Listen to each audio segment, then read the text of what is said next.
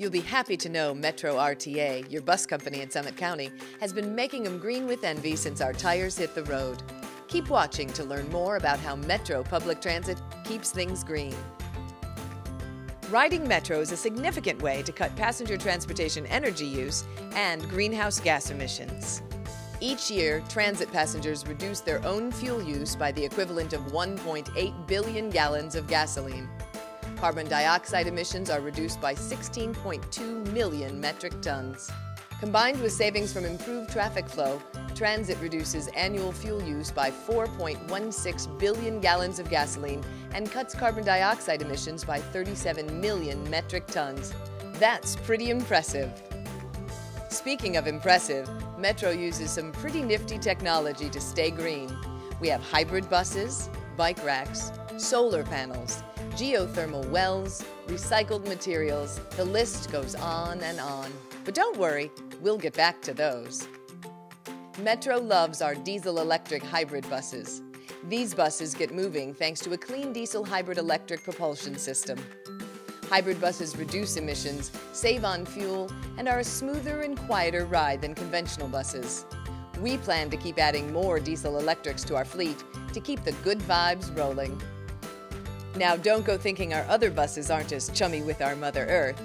47% of our buses use compressed natural gas, a cleaner and friendlier alternative to fossil fuels. Plus, in 2016, our public CNG fueling station will be open to all takers.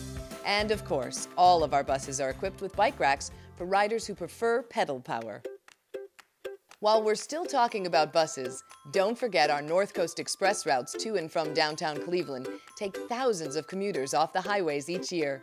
And our park and ride lots let our passengers park their cars and go Metro. Our Robert K. Paff Transit Center in downtown Akron uses 435 solar panels to generate energy. In 1 year, the panels generate an average of 579,000 kilowatt hours worth of power.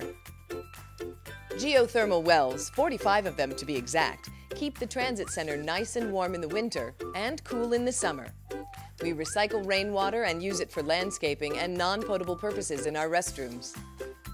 Our Kenmore Boulevard property has a retention pond to reduce stormwater runoff into the sewer system. In addition to recycling rainwater, we recycle just about everything we can.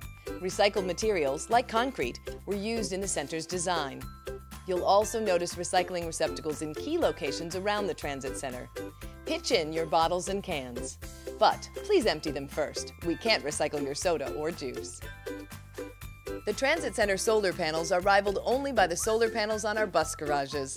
More than 3,000 of them grace the bus garage roof at Metro's Kenmore headquarters, making it one of the first large arrays in the state of Ohio.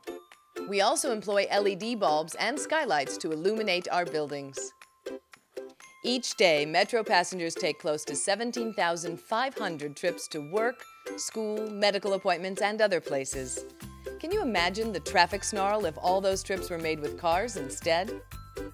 Nearly 90% of Metro passengers get to their buses using good old-fashioned foot power, either walking or riding a bike. On average, the typical public transit rider consumes half the oil an automobile owner consumes. That's good news. Even better news, your ridership helps Metro help the environment. So we'll see you on the bus.